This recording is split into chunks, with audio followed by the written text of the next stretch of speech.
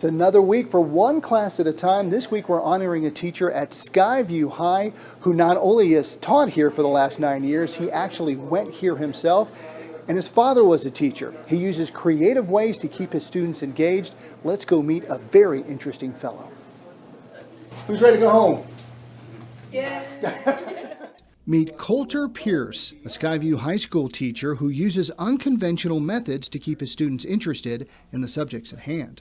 Sometimes when you've got a class full of 30 students, you gotta try and maintain attention any way you can. And if that's being, idiosyncratic, lying on the floor, walking on desks, jumping around, singing songs from Mulan, like I was doing yesterday, that's what you gotta do.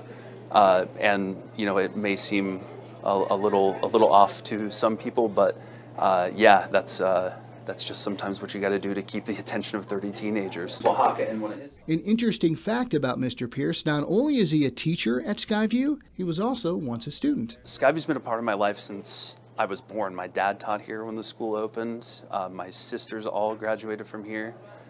So I don't know, even when I graduated, I think I told Miss Pomeroy, who was in just a couple doors down here, that I would be teaching a couple doors down from her one day.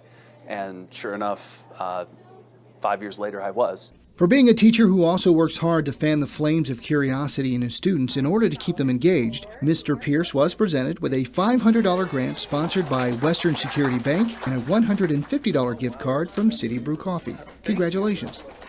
If you would like to make a nomination, just go to ktvq.com and click on the One Class at a Time tab at the top right of the page, and we could be honoring a deserving teacher at your school next.